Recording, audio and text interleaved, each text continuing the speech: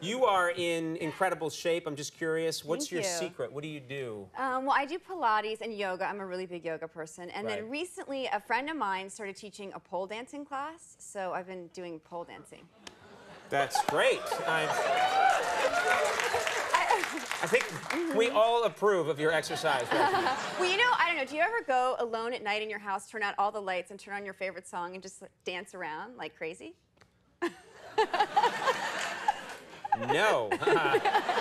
No, I don't. It's so fun. Really? Yeah. I can't, you couldn't, even if I wanted to, I couldn't do that in New York because there's like 9 different windows looking in on my window. And so if I was twirling around in my, you know, I'd be too embarrassed. But do you do that actually? I do, but I put my shades down. You put your shades down. Dance around, it's fun. And just dance around? Do guys not do that? Like a guy doesn't do that? A guy doesn't do that. And let me represent all men here, if that's okay. It's so fun. So you're missing out. Maybe you should try it. Well, let me paint this picture then. Okay, you come home, you close all the shades, you turn out the lights. What are you wearing? Well, you have to have a really good song. You